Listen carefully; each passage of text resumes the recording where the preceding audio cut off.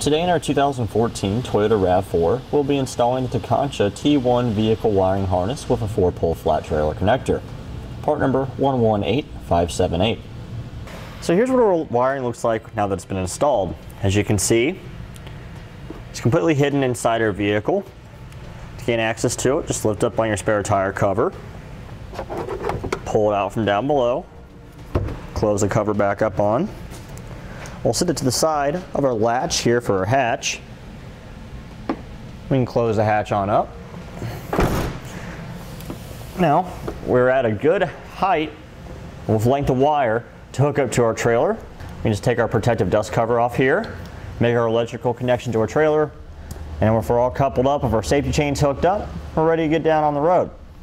Now, when we arrive at our destination and we're ready to unhook from our trailer, just unhook everything, put our dust cover back on to help protect the connector, open our hatch back up, lift up on the cover, tuck it down inside the storage compartment, and you close our hatch and we're ready to go on the way. Don't have to worry about our wiring getting snagged on anything. We're loading cargo in and out of our vehicle. Keeps it nice and protected and out of the elements. Now the reason you want this wiring harness is if you're going to tow a trailer with your RAV4, you need to have operating turn signals, taillights, and brake lights on your trailer in order to legally tow it. This will help provide that solution for you, allowing you to safely and legally tow your trailer going down the road. This wiring harness will provide you with 4.2 amps of power for your turn signals and your brake lights, and 7.5 amps of power for your tail lights and all of the running lights on your trailer. It's a quick and easy solution in order to give you the electrical connector that you need to tow your trailer. Start with opening our rear hatch. We'll remove our floor covering here, slide it forward to be fine. Take out our spare tire.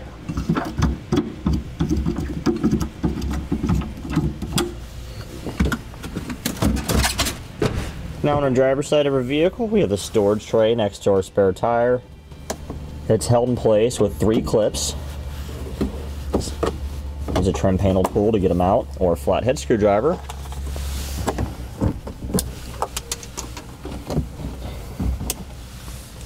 Okay, with those 3 removed, we can grab our panel, lift up on it,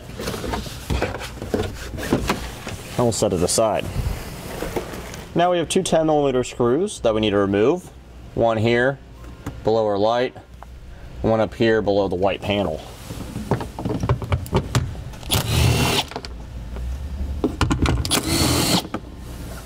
Now we have a Phillips screw right here. Now, our cargo hook right here, we'll fold down the hook, pop open the cover, we'll find a 14mm bolt, or remove that. We have one more 10mm bolt here behind another cargo hook. Now we'll remove our center trim panel piece here. May need to use a trim panel piece underneath it to help get it started. Set that aside. Okay, now we'll remove our driver's side panel here. Pull back this weather stripping a bit. Get our hands behind it. Pull back. Those are those 2 bolts that were still in there. Now I'll pull back our white panel a bit as well. So right here, we'll find our connector for our driver's side taillight assembly. Take our trim panel tool, and we'll pop it off. We'll push on this tab here and disconnect it. Separate those 2. Alright, we'll leave those disconnected, and we'll repeat the same process for the passenger side panel in order to get access to our connector. Okay, with our passenger side disconnected, we can now start making our connections. Alright, now we'll take our connector that goes to our tail light on our driver's side and our connector with the yellow wire. We'll plug the female end into the male end on both ends.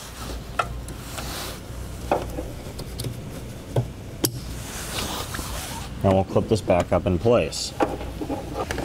Okay, we got the clip pushed back in its original position. Now we'll take our module here and our double-sided tape, peel off one end, place it onto our module, press down firmly, peel off the other end. We'll place it to a flat surface inside our vehicle. Right there will be a good spot. Now our white wire is a ground wire. We can attach it right here to this existing bolt on this bracket. We'll remove this bolt with a 10mm socket. Place the bolt through our ground wire and reattach it. Okay, that'll give us a nice solid ground connection. This black wire here is our power wire for our module. We'll strip off a little bit more insulation. And we'll attach a yellow butt connector to it. Now we'll take an end of the black wire that comes with our kit, strip off some insulation, insert it into the other end of the butt connector, and we'll crimp it down.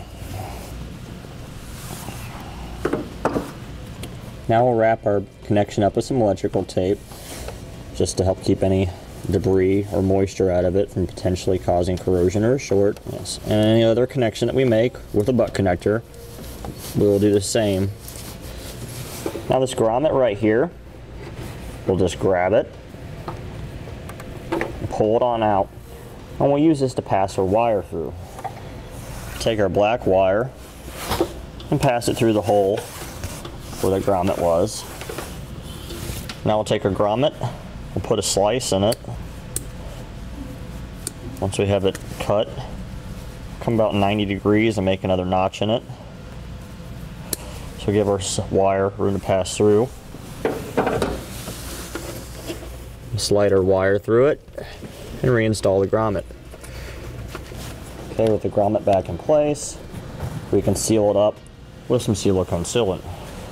This will just keep any moisture or exhaust gases from entering our vehicle. Once we have a nice dab in there, we'll just push it down in where we cut, and this will seal it all up nicely. Now we'll take our connector that has the green wire on it, we'll run it over to our passenger side and make our connections.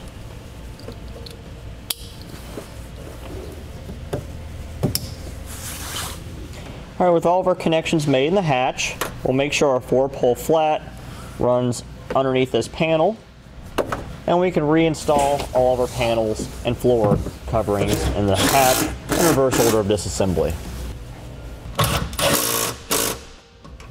Alright, now we'll secure wire that runs across. Use a couple of the zip ties that are provided. So I'm going to go through this grid panel here. We'll do the same here on the driver's side, securing that grid.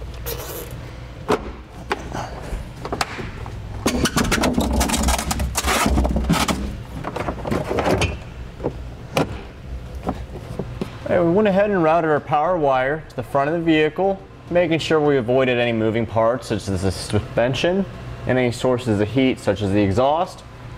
We went above the rear subframe, over our fuel tank where we have it secured with a couple zip ties, to a skid plate, and then to a wiring harness. And then we have it come up behind our firewall, where we have it secured with another zip tie to a bracket for the brake lines. Now we just want to tuck it up under here, drop down a fish wire, connect it, and pull it into our engine bay. Alright, here's our fish wire. We'll just drop it down behind our firewall here.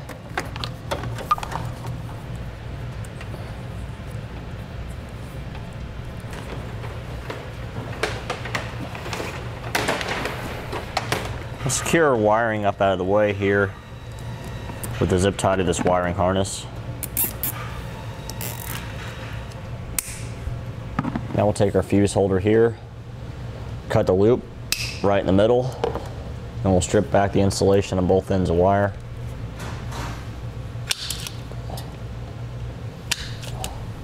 Put a ring terminal on one end, butt connector on the other.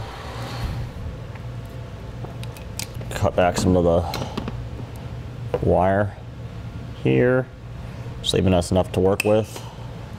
Strip off the insulation. Put our butt connector on from our fuse holder.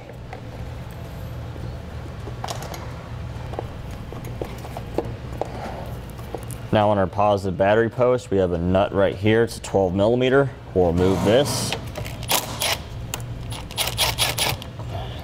And we'll place our ring terminal over that stud. Put the nut back on. Now at this point, we can install our fuse in our fuse holder. And we'll close the dust cover back up. Now we'll test our wiring. Alright, we'll start by turning on our headlights on our vehicle. And as you can see, our tail light function for our trailer, this also controls our running light, is working. Do a left turn signal, a right turn signal. We'll step on the brakes, and the brake lights on our trailer will be working too. Now we know all of our functions are working, we can hook up to a trailer and get on the road. And that completes our installation of the Tekonsha T-1 vehicle wiring harness with a 4-pole flat trailer connector, part number 118578, on our 2014 Toyota RAV4. Click the link below to shop, learn more, or visit us at etrailer.com.